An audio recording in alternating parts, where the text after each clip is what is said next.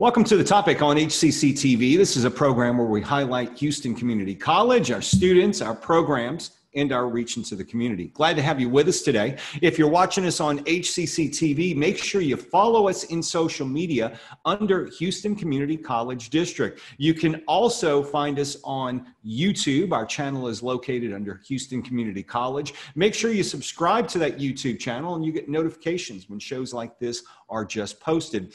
We also have podcasts available. If you want to download the audio versions of our podcasts, you can go to hccs.edu/podcast. We've got a show today talking about digital IT and cyber networking. We're going to have information coming up, especially on a free program that you can sign up for. It'll get you out there in the workforce with a very useful trade. You know, the COVID pandemic has made all of us more reliant on information technology. That has created a brand new need, or a more justified need, for computer support personnel. Samir Saber, the Program Director for Continuing Education, Information Technology at HCC's Digital Information and Technology Center of Excellence. Long title, but he's here to join us to tell us about a brand new program. Good afternoon, Samir. Good afternoon, everyone. Thanks, Todd. Thanks for having us again. This is an amazing opportunity for up to 54 students, and we're really hoping to spread the word. It's training to be help desk kind of technicians. Computer support specialist is the official kind of title, but it's basically entry-level IT.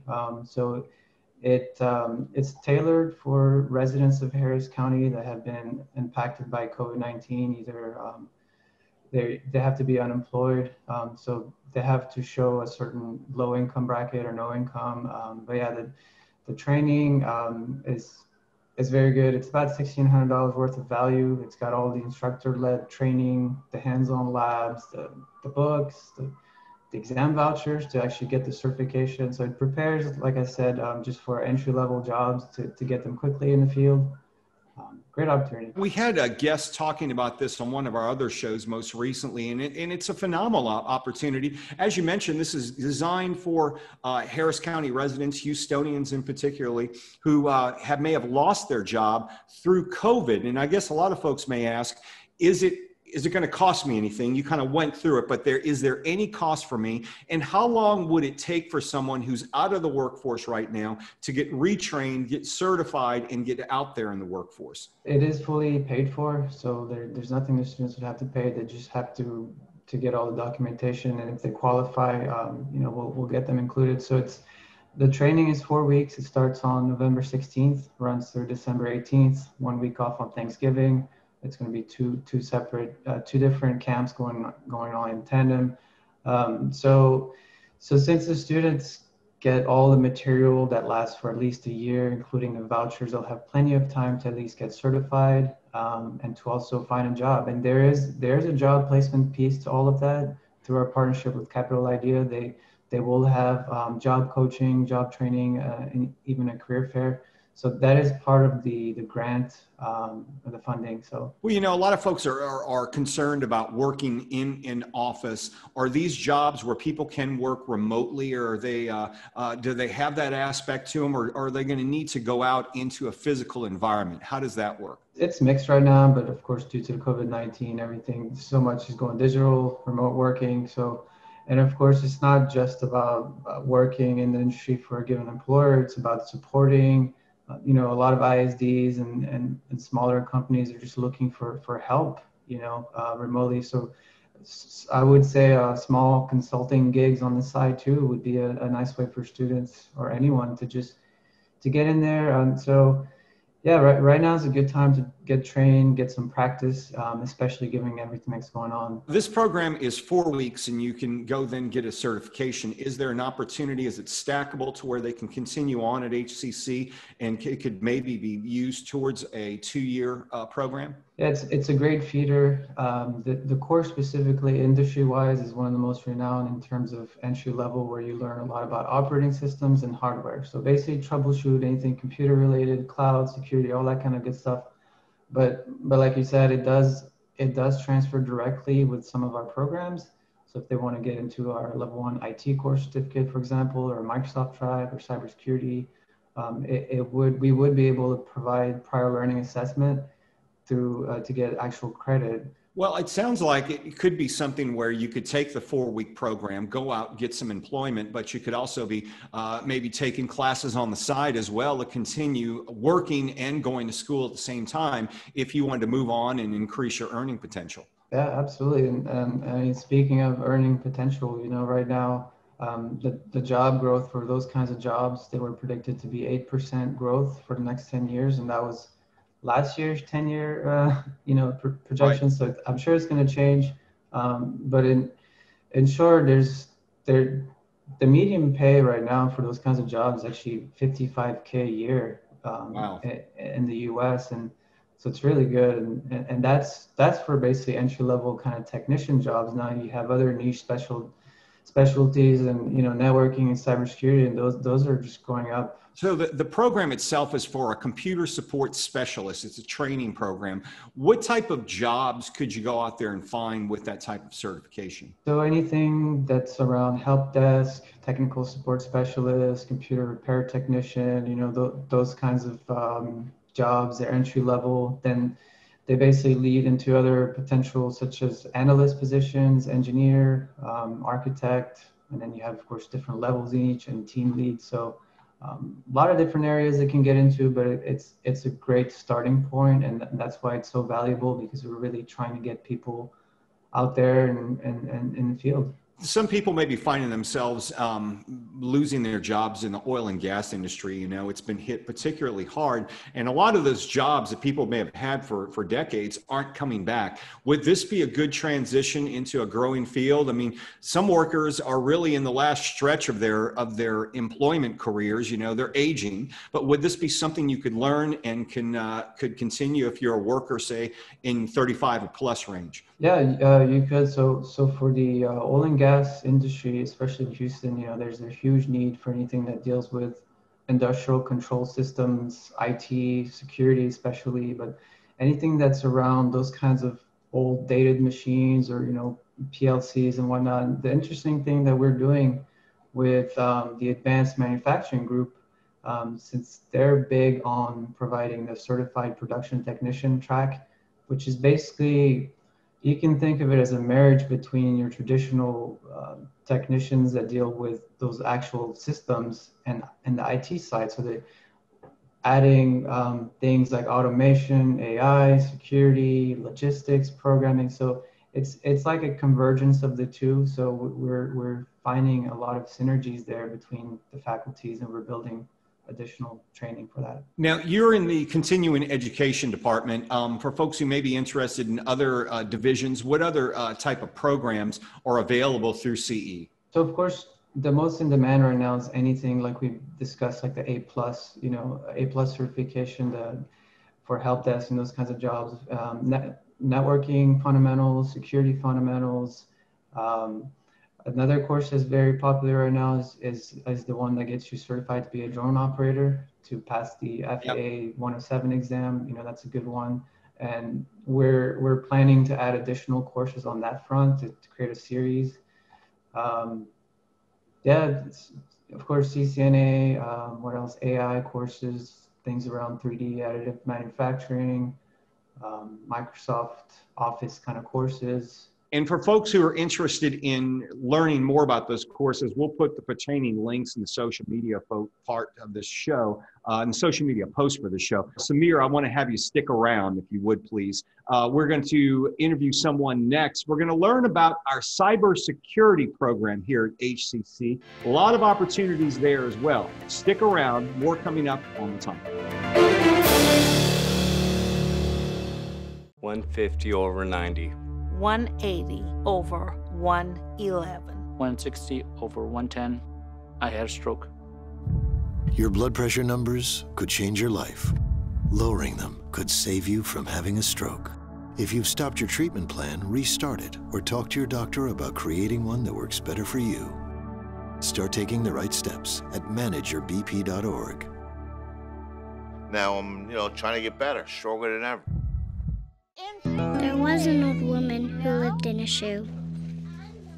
She had so many children, she didn't know what to do.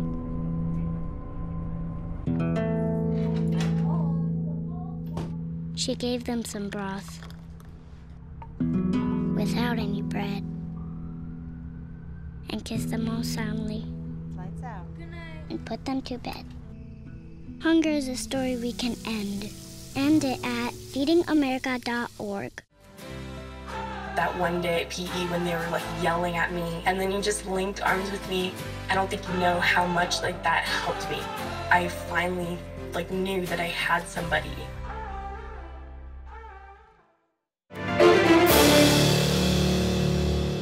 Welcome back to The Topic on HCC TV. If you're watching us on the cable channel, make sure you follow us in social media under Houston Community College District. You can check out all our videos. Better yet, hop on over to our YouTube channel. You can find us at Houston Community College and subscribe to it. You can get notifications when shows like this are brand new and just posted.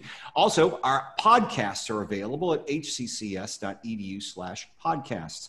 We're talking about IT networking and, of course, programs here at Houston Community College. HCC is making it a little more safer and secure in the cyber world. Of course, that's all because of people like Fidelis Ngang. He is the professor and division chair for computer systems, networking, and telecommunications. He's joining us to talk about our cybersecurity program. Good afternoon. Good afternoon, Todd. So let's talk about the cybersecurity program at HCC, what it entails. Are there certifications?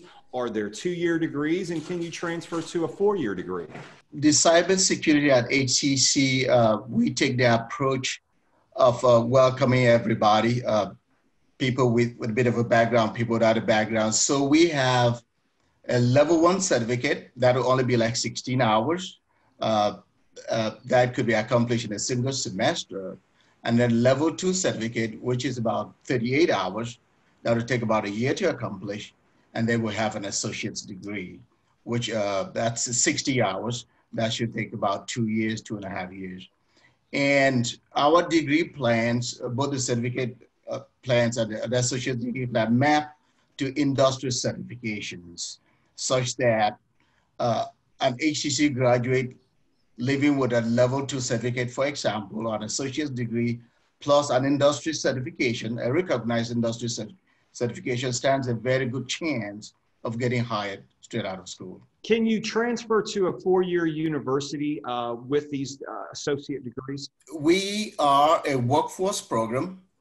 So it's a little tricky of making that transfer from workforce programs to 4-year, but the answer is yes.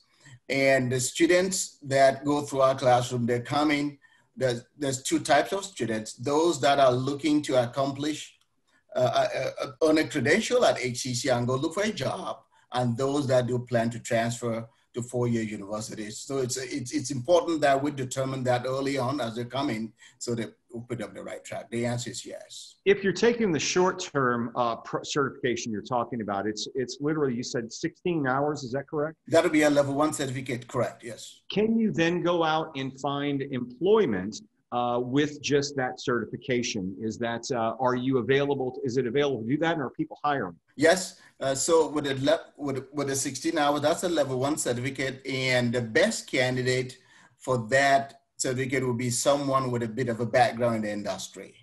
Somebody that already sort of knows what to do and they're trying to add to, maybe upgrade or update their knowledge, and they should be able to go out and find a job easily if that were the case. What is the local market like here in the Houston area for cybersecurity personnel? It is great. It is great for a couple of reasons.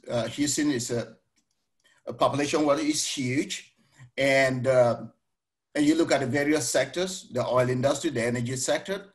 The times we're living now, we've come from sharing data, interconnecting networks, to where we are almost too connected. So security becomes the focus of the IT industry today. Whereas 25 years ago, we were looking to connect. Today, we are properly connected. What we need to do is protect sensitive information, because you don't want to connect with everybody, even though you want to be connected. So the job market is great. Texas Medical Center, the oil industry, the energy sector, energy corridor, we have a lot of graduates out there. You mentioned briefly just some of the areas that they could work in, but what type of environments do our graduates go work in? Would they physically go working for an oil company? Would they be hired by a hospital? All of the above? How would that work? All of the above, and they range from entry-level security technicians to people with a bit of background and with enough industry certifications that are actually SOC engineers.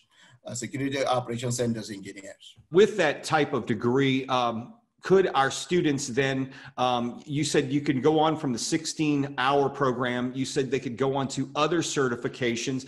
As you get more certifications, does that increase your earning potential? Absolutely. It increases your hiring potential and your earning potential by the big amount. Do you guys help the students once they get through your program? Do you help them find jobs? Correct. HTC has a strong placement program.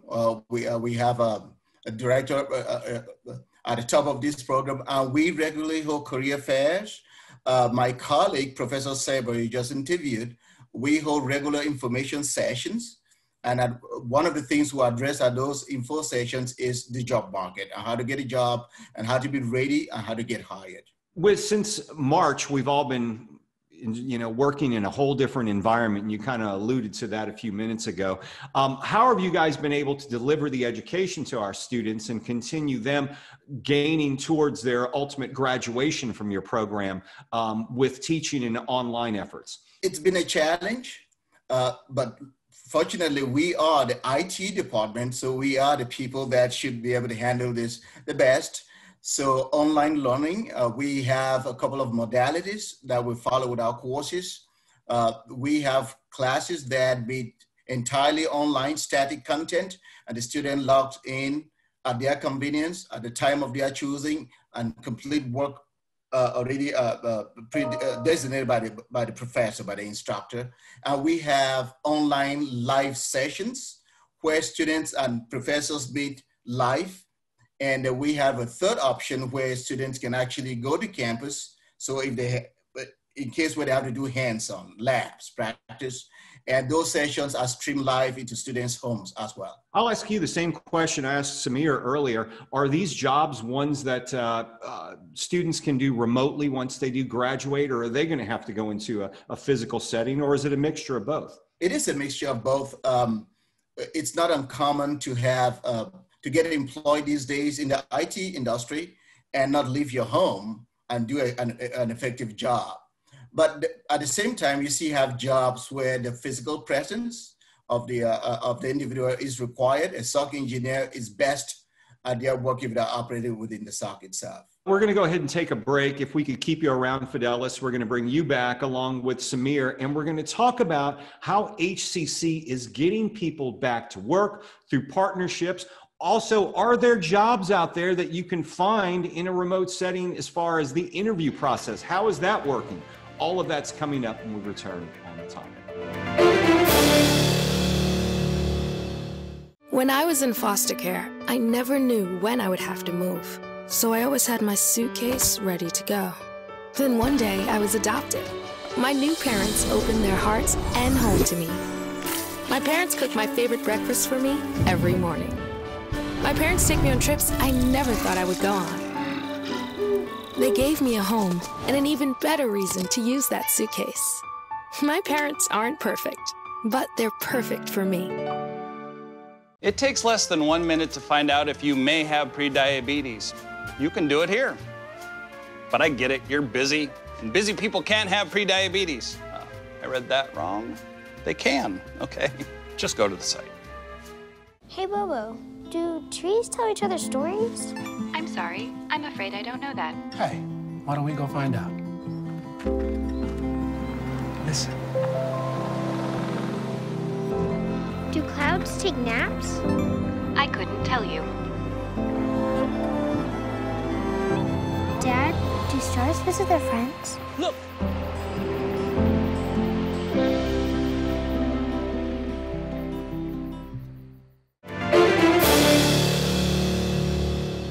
Welcome back to The Topic. I'm Todd Duplantis. If you're watching us on HCC TV, make sure you follow us in social media under Houston Community College District. You can also find us on YouTube under Houston Community College. Subscribe to our YouTube channel and you'll get notifications when shows like this are freshly posted on the internet.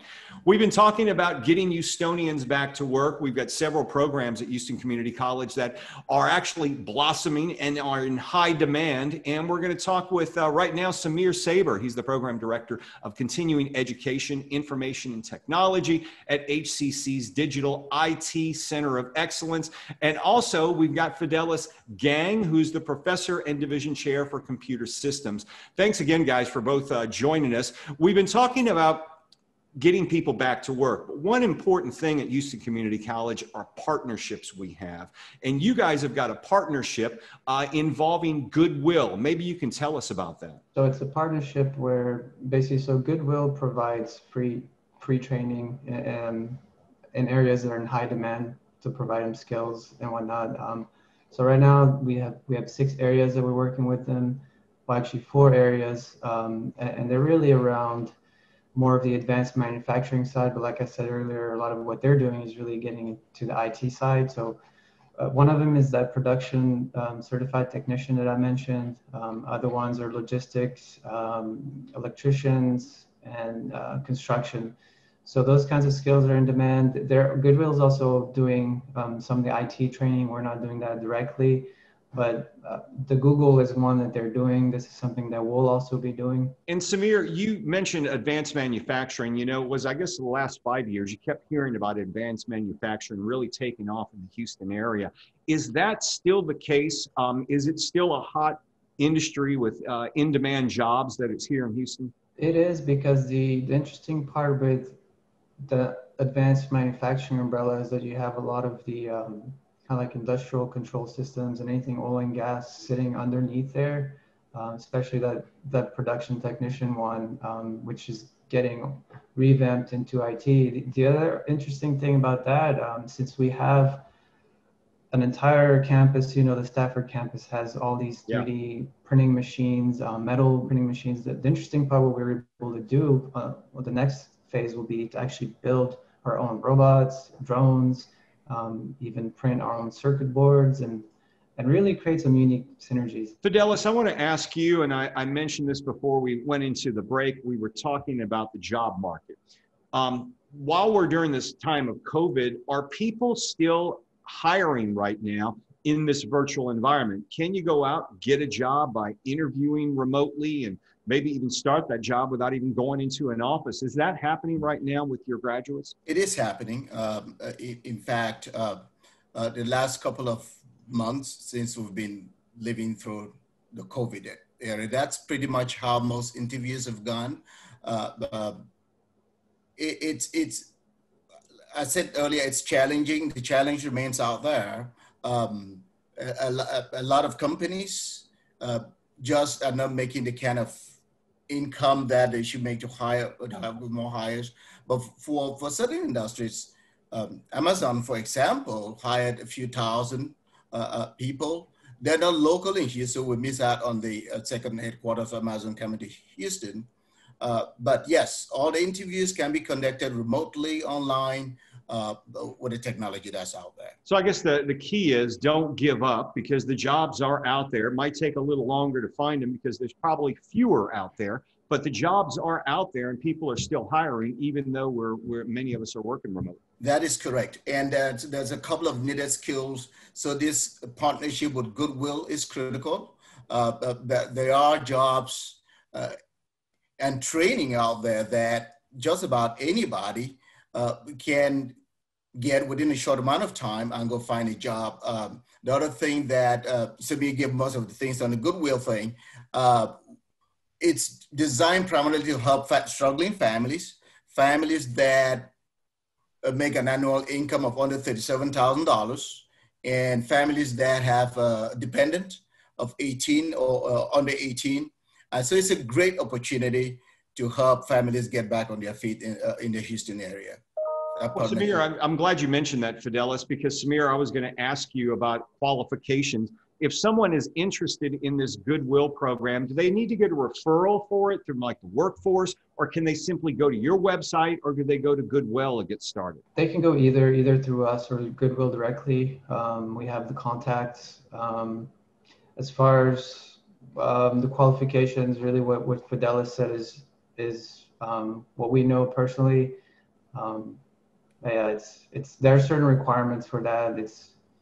You have to meet. As far as the continuing education programs, many people may not understand the difference between that and what we offer through just HCC's regular programs or the academic programs. Maybe you can tell us a little bit more how the CE programs work. You guys can provide short-term certifications, and in many ways, is it the same cost as going to HCC to go to the CE programs? How does that work? Do you have to register as a student, go through normal admissions? How does all that process work? Price-wise, is typically, it's more expensive than the credit side, but there are funding opportunities. So for example, one of the latest offerings it's an occupational skills award. That's a cybersecurity analyst training. So it's 4 courses, 256 hours. It's TPEG eligible. Another thing that I'll mention that I'm glad you brought this up is something that HC started doing, and we're IT is definitely on doing that, is micro credentials. So micro credentials, a lot of other 4 universities we've seen do, where it's quick training, quick skills, typically shorter classes, 2 to 3 courses, get you the skills you need to find the job you're looking for.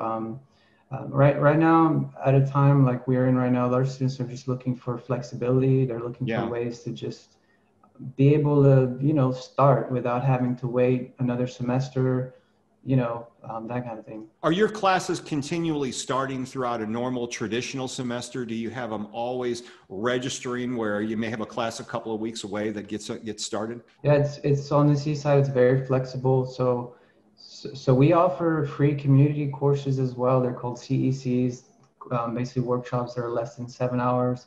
And then we offer courses that are called CEUs, which are 7 hours or more. They can run all the way up to 96 contact hours for one course. And then we have series of those courses, or even smaller versions that are, micro credentials. So many different formats for different dynamics. You mentioned also, Samir, that some of the courses have funding that's available for them that will in many cases pay some, if not all, of the coursework. Do they need to go to an advisor for HCC to find this out, or how would you direct somebody who's thinking, I want to take some classes, but I want to see if there's funding available? Where would they go to find that? So generally, of course, we have that virtual lobby where, anything financial aid, students can go through that, hcs.edu/virtual lobby. If they want to contact my group directly, they can do dit.ce@hcs.edu. Like Fidelis said, I do info sessions where I bring in the team, advisors, the chairs, and all that, and I kind of give career advice and whatnot. I would say at the end of the day, Houston, like Fidelis said, is just a great place to be when it comes to really networking. So my advice to anyone looking for a job or students is get involved, attend conferences, be part of our student clubs. We have amazing clubs, including Computer Science Association, Women in IT, graphic design, cybersecurity, you name it. That is really the way for students to get involved. Career fairs. So speaking of career fairs, since we're the Center of Academic Excellence, every year there's a career fair just made for basically our students, and it happened in September. So it was virtual. You had all these government agencies there that you could go and chat and whatnot. So yeah, like I said, conferences, webinars, things like that. Just get involved, get the word out, and that's how you'll, social media. That's how you'll hear about these funding opportunities, really. Samir Saber and Fidelis Ngang, I appreciate you both joining me on the topic today and shedding some light on this important subjects, because we need to get people back to work here in Houston. Thank you for being here for the topic on HCC TV. I'm Todd Duplantis, and I'll see you again next week.